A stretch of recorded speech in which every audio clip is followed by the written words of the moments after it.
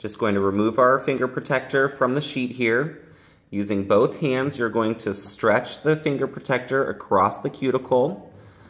Using my left hand, I press both sides of the finger. That allows me to hold the finger protector in place and to stretch the tabs out across the tip of the finger. You want to get it as close to the nail as possible without covering the nail. Once you've stretched it around the outside of the nail, you can come back and press in any loose edges that need to be tightened down. Just like that.